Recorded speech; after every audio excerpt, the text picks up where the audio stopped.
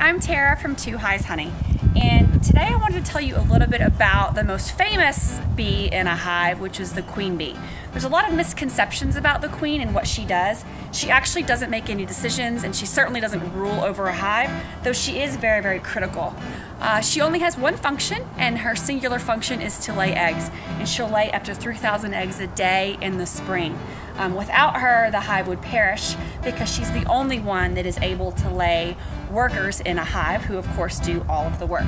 So I'm going to show you the queen here. Now if you look at the top right hand corner of my hive tool here, you see the bees around her that are kind of tending to her, and you notice as she walks through the comb, the bees will move out of her way.